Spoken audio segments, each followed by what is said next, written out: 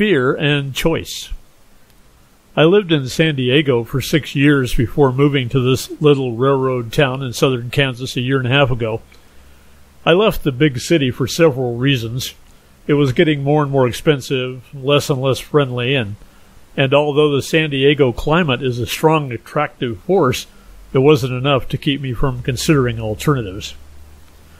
I moved to the town where I was born. I didn't stay here long after the birth, moving about a year later as my dad followed his opportunities, but my mother's parents were here and they raised 4 girls.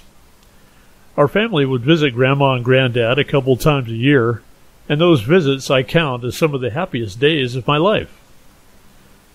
I ended up finding a house to rent about a half-mile from where my grandparents used to live, and have been enjoying a quiet, serene life of solitude, allowing me to decompress from all that big city cacophony and focus on more spiritual pursuits. Kansans are a practical lot with a hands-on attitude, necessitated by multi-generational family farms and a strong connection to the land.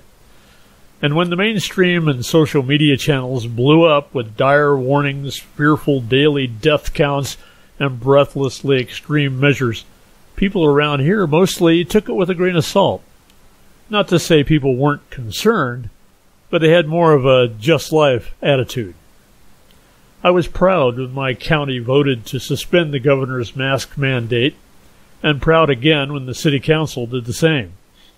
Schools are opening, stores are busy, and TV sets are more often tuned to entertainment instead of what passes for, quote, news, end quote. I was in a local coffee shop the other day and the waitress was talkative. My brother and dad run a dairy and a beef operation. They understand herd immunity.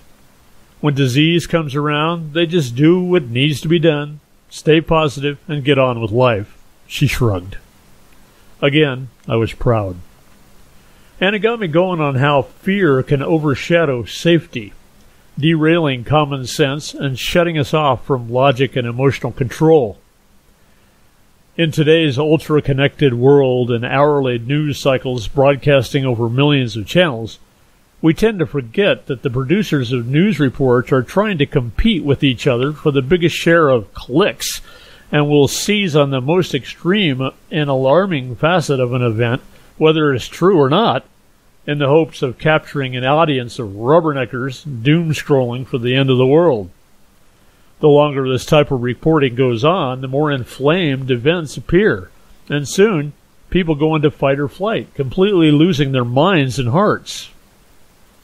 The reptilian brain is the most basic of human developments, designed to automatically jerk us away from imminent threats, such as that precipice over there, that explosion of fire, or that predator on the trail of lunch.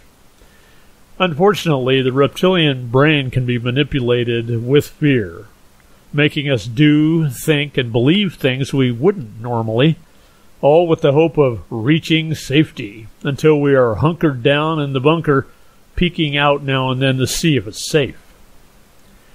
History is replete with examples of entire societies enslaved and convinced of their safety, while the controllers exploit and murder their subjects.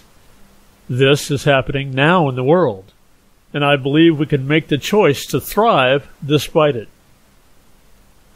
Fear robs us of choice. You know, there is fear when there seems to be, quote, no other way, end quote. In other words, no other choice. This is the big lie, and exactly where vested political interests want us to be. There is always another choice, another approach, another possibility. In fact, the universe itself runs on possibility. If there were only one choice, everything would end up in one big solid frozen black ball in short order. Each of us determines our experience by our choices. We choose to see peace, compassion, and love. Lo and behold, peace, compassion, and love begin to show up. But fear, especially the existential kind, disconnects us from positive outcomes. We see bleakness, hopelessness, and evil, the result of adrenal exhaustion from fight or flight overload. By choosing to perceive greater possibilities, those possibilities manifest. Suddenly, what seemed hopeless now has a silver lining. What seemed huge and evil suddenly becomes insignificant with the sun shining all around. We have the power to do this. We were created to do this. It is time to do this. Join me, won't you? You have been listening to This Quantum Life by Boyd Martin. Brought to you by the Quantum Health Newsletter from Pure Energy RX. www.pureenergyrx.com.